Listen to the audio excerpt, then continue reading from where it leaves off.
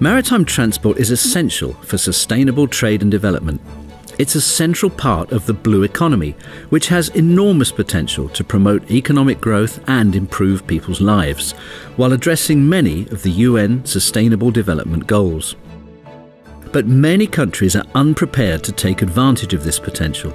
What they lack, and what they need, is a coherent and coordinated National Maritime Transport Policy, or NMTP, to guide their planning and decision-making. But what exactly is an NMTP? National Maritime Transport Policy is the articulation of more concrete guidelines and principles that will help a government or a nation to achieve its national maritime vision. It might, for example, cover maritime safety measures, pollution prevention and environmental protection, port management and expansion, state aid, competition rules governing access to national markets, and how the National Maritime Administration operates. All those involved need to participate in drawing up the policy to ensure they understand it and they buy into it.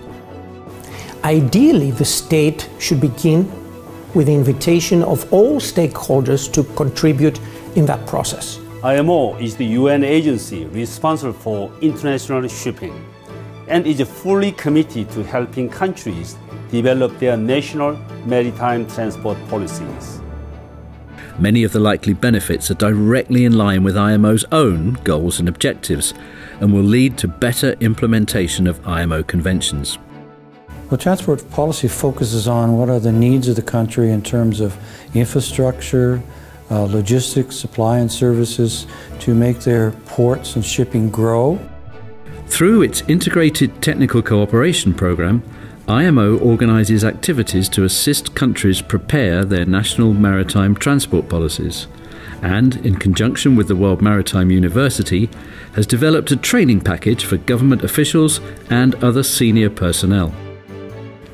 The main benefits are growth, job creation, access to market, environment protection, poverty reduction, and strengthening the governance of maritime affairs. A well-structured and implemented national maritime transport policy can give a country the tools it needs to become an effective participant in the maritime sector.